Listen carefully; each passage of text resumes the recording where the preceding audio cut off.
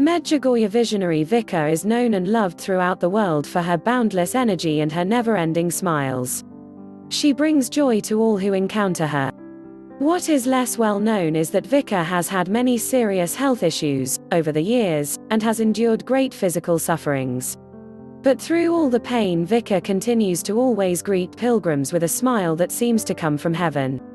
Because of Vicka's unique past, we should listen very carefully to the visionary's powerful words on prayer and suffering. Vicka. Many times, when we have a cross, a difficulty, we could offer him, we instead pray this way: Lord, please remove that cross from my shoulders, it's heavy, I can't take it. Why is this cross given to me and not to someone else? No. This is not the right way to pray. Our Lady says we should rather tell him, Lord, I thank you for this cross, I thank you for this great gift you are giving me. Very few are the people who understand the great value of the cross and the great value of the gift of our crosses when they are offered to Jesus. We can learn so much through this gift of a cross. At this time, we must understand from the heart how much Jesus loves us all, and we should walk by his side with great love. We should try to be united with him in his passion. This is the sacrifice that is expected from us. Let's walk this way, and then when the day of Easter comes with the resurrection, we won't look at the resurrection from outside, but we will also be resurrected with Jesus, because we will have become free inside of us, free from ourselves and all our attachments. Isn't this a beautiful thing?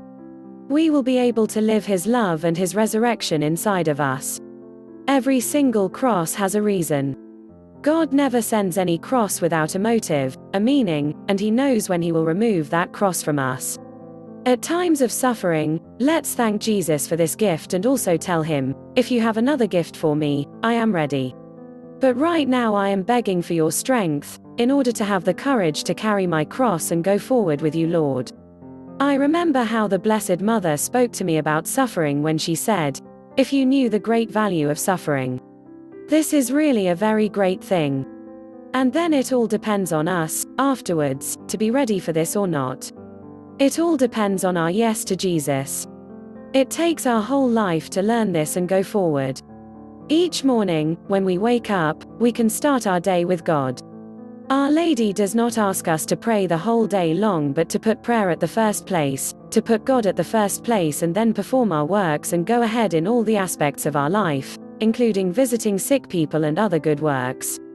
When we do a charitable work without prayer, it's not valuable. The same way, when we pray and do not act in a charitable way, it is not valuable either. Those two things, prayer and charity, work always together.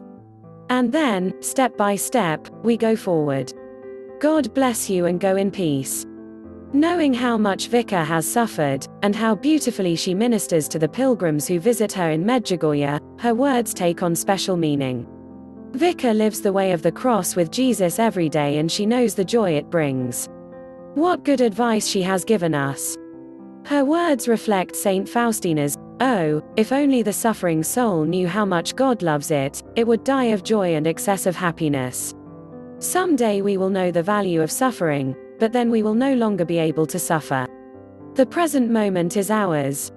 God bless and thank you for watching.